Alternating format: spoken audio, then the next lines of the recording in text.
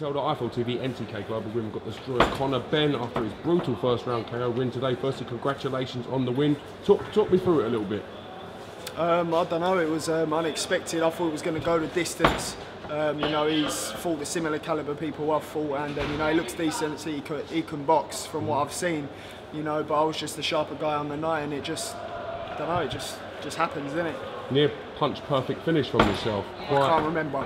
Complete blow. I really can't. No, I really do. I can't get out of the ring and I cannot remember what I threw. It just still comes in the moment. It's on instinct. Yeah, it just comes like, I can't tell you what I threw. I really can't. Moving to 9-0 now, would you yourself like an active step up in opposition?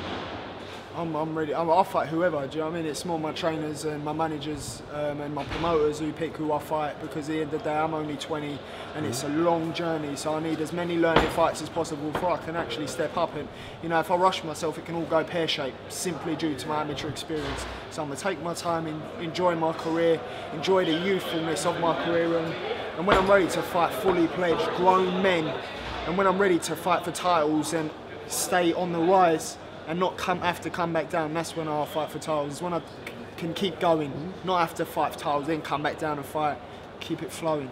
Devil's advocate here, you show great killer instinct, but there'll be a part of me that asks, how much do you learn from blowing out these kids in one round? Do you know what? I don't think you really learn much from it, to be honest. But you know, you just got to be careful who I'm in with, you know what I mean? You can't have, so for a 20-year-old to fight someone who's 28, got that muscle maturity and you know, has had a good record in his career. It's just not the way you learn, especially with no amateur experience. Yeah, fair enough, I've boxed on the GB squad and you know, I had 80 fights, 90 fights, know what I'm doing now to handle the nerves, now to handle the public, fair enough.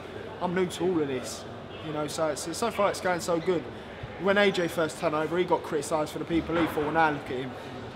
You know, so it's all, I'll leave it with my trainer and my promoter, they know what they're doing. What's the plan for the destroyer? What's in the bag? New York, November the 11th. Wow. Oh, here I come. First Matchroom UK fighter to fight there. It's an absolute blessing, and you know, onwards and upwards. We'll be out there for that show, so it'll be interesting to see how you get on. And yeah, it's good to see you sort of making that transition. You've improved so much in the time that you've been at Sims's gym. So I'd be interested to see how much you improve in the next 12 months. It's all about improving, you know, every fight's an improvement, and that's what it's about improving. Do you know what I mean? I wouldn't have performed the way I would in my second fight like this. Probably similar opponents, maybe better, but it's about how you execute your finish, how tidy you look, how neat you look, you know, so it'll all come together. When it will come, the time will come when I fight champions. The time will come when I fight the best. The time will come.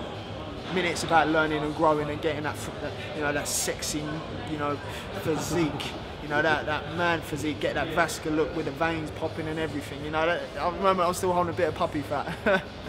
Have you spoke to your dad about your performance tonight? Has he called you Not to yet. say anything? No, I'll give him a call as soon as I leave. You're becoming your own man. You're running your own race. It must feel good to sort of be stepping out of the shadow of your old man's reputation a little bit. Yeah, definitely. I mean, do you know what? I'm just, I don't know. It's all like a dream. It's like I got in the ring and I was so chilled backstage. I didn't even know. I was just so chilled. It was. I thought, is this right? Should I feel this way? Like, I was chilled, but I was nervous. I was nervous because I was so chilled, and I didn't know if that was the right feeling to have, but clearly it is. Whatever you're doing is working. Keep on it. I expect you'll be back in the gym next week. Yeah, Tuesday, Wednesday. Have a few curries, and then I'm back in the gym. Enjoy your moment, Conor Benn. Thank you very much for coming to our TV. Great pleasure to get you on the channel. See you soon. Thank you. Good seeing you again. Take care, man.